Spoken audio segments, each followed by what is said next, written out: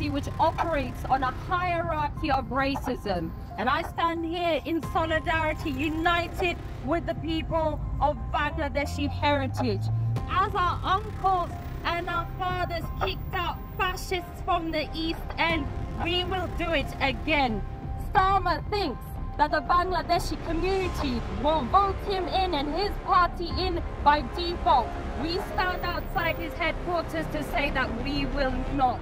We will never allow fascist rhetoric to rule over our communities, and we reject him targeting the Bangladeshi community. We will show him how we liberated our nation, our grandfathers and our fathers liberated our own nation.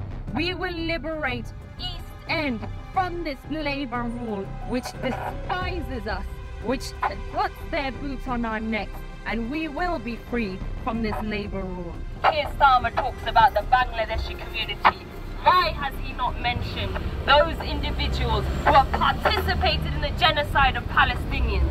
We stand here as survivors of genocide, and we stand with the Palestinians, and that's why they target Tower Hamlets and call it a no-go zone. They are correct. It is a no-go zone for fascists, because fascists and fascist rhetoric is not welcome here, and we are here united to show Keir Starmer, you are not welcome here and your party is not welcome here.